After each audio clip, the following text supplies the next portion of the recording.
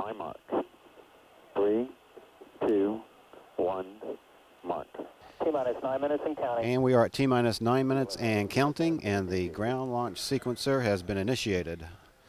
NASA Test Director Doug Lyons is about to call for the transmittal of stored pre-launch commands as Discovery is only 9 minutes away from launch on the last of a series of 9 missions to Mir. On this flight, we will retrieve astronaut Andy Thomas, who has been in space now for the past 4 months.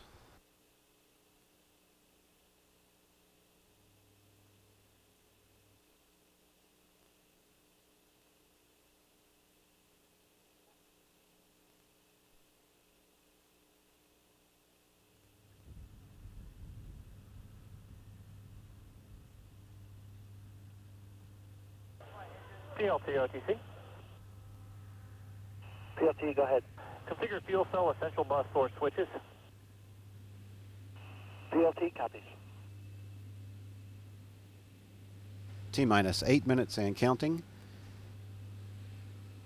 Pilot Dom Gorey is now flipping switches in the cockpit to directly connect the 3 fuel cells. We've connected the essential buses to the fuel cells. Copy.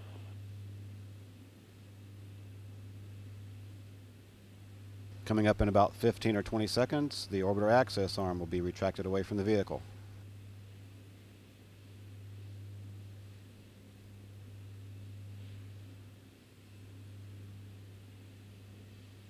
GLS is go for OAA retract.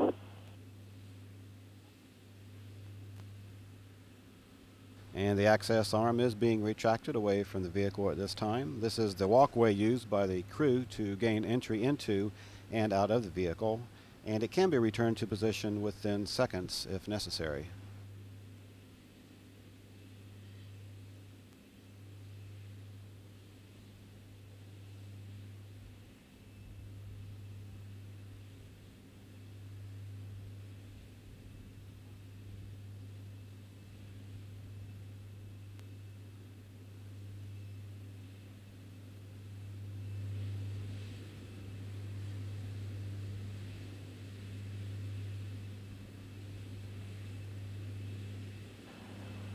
PRPS OTC. The PRPS. Need to start APU strip chart recorders. Copy. APU strip charts are running.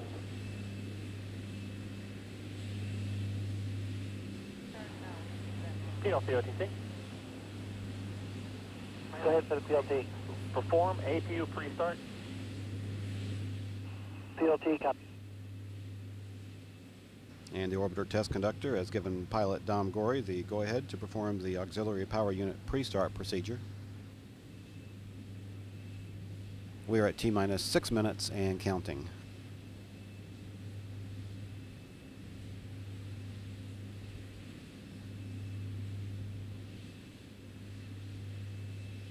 OTC, PLT, the APU pre-start is complete. We got 3 gray talkbacks. OTC copies.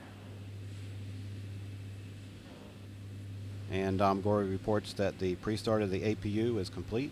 NTD, CTSS, OAA is go for launch. And CTSS, NTD, I copy.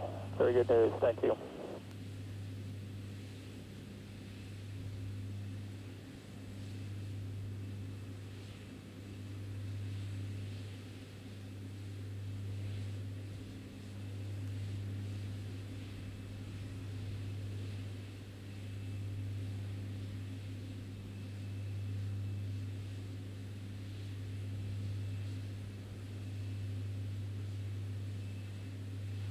T-minus 5 minutes and counting. GLS is go for orbiter APU start. And we have a go for APU start. Perform APU start. PLT, copies. CDR OTC, reconfigure heaters. Heater reconfig and work.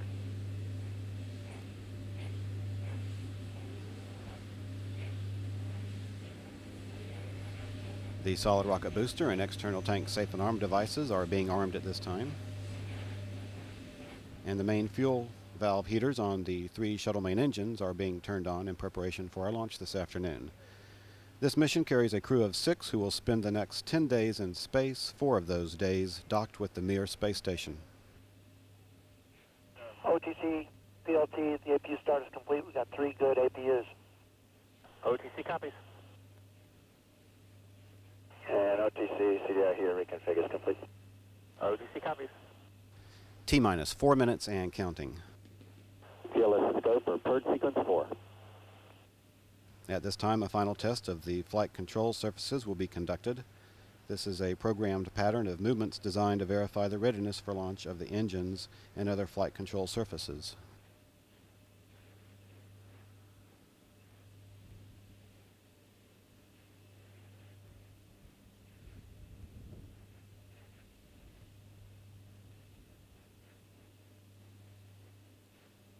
And the final aero surface checks of the orbiter's engines are being conducted at this time.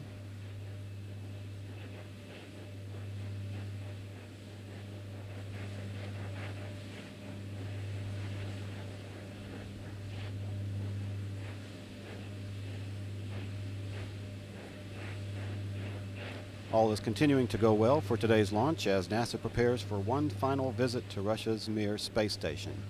T-minus 3 minutes and counting.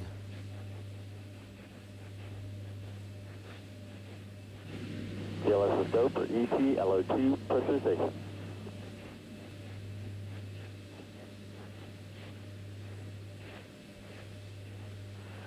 TLC OTC, clear caution warning memory, verify no unexpected errors. PLT copy. Standing by for the gaseous oxygen vent hood to be retracted away from the top of the external tank.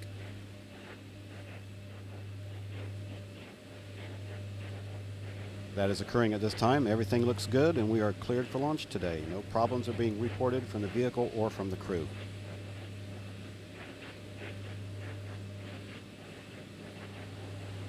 Flight crew OTC, close and lock your visors, initiate O2 flow, have a smooth ride up the hill and bring Andy back to us.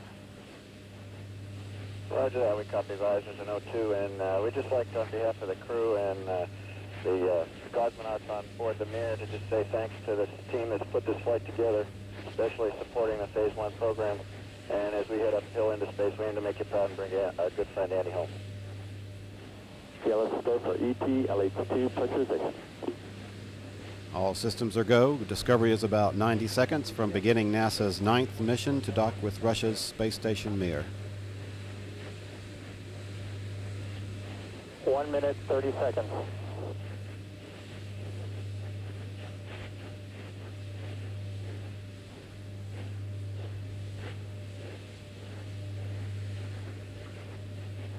T-minus 1 minute, 15 seconds, and the liquid hydrogen tank inside the external tank is reported to be at the proper flight pressures.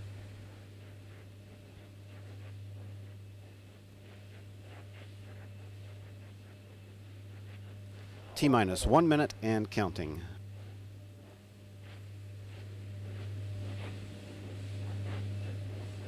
We're transferring to orbiter internal power at this time. Discovery is now running off of its 3 onboard fuel cells.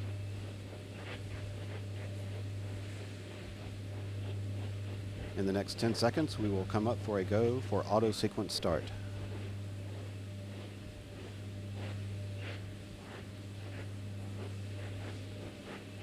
TLS is go. And we have a go for auto sequence start. Discovery's onboard computers have primary control of all the vehicle's critical functions.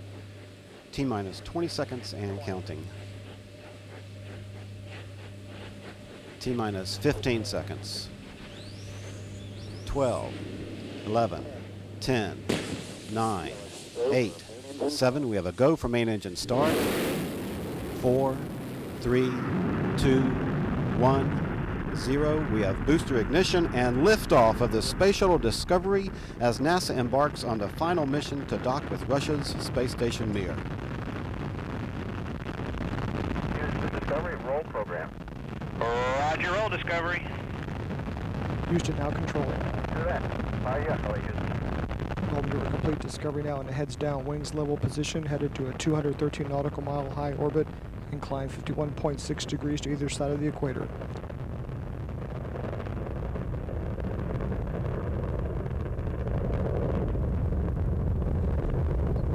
Discovery's engines now throttling down to 67% of rated thrust as the orbiter passes through the area of maximum aerodynamic pressure on the vehicle in the lower part of the atmosphere.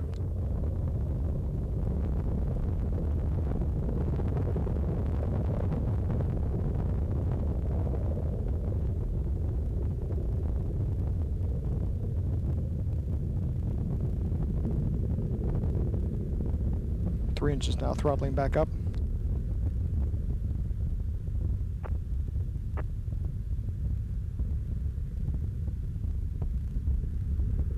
Discovery, go at throttle up.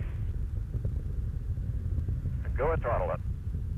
Discovery's three liquid-fueled engines are now back at full throttle, 104% of rated thrust. Altitude now 12.5 miles, downrange distance 8 miles.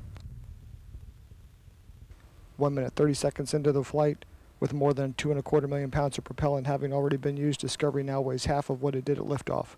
Standing by for the next major event, which will be the burnout and separation of the twin solid rocket boosters a little more than 2 minutes into flight.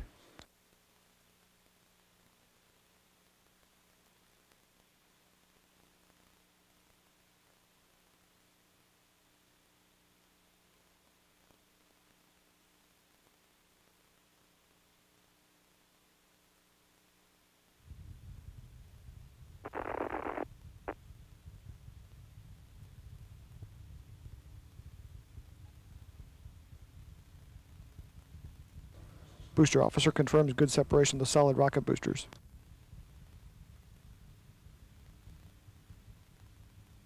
Discovery, your performance is nominal. Nominal performance. 2.5 minutes into flight, Discovery's performance has been as expected. Two engine tail, thank you. In the event of a single engine failure, Discovery could now reach one of the transatlantic landing sites.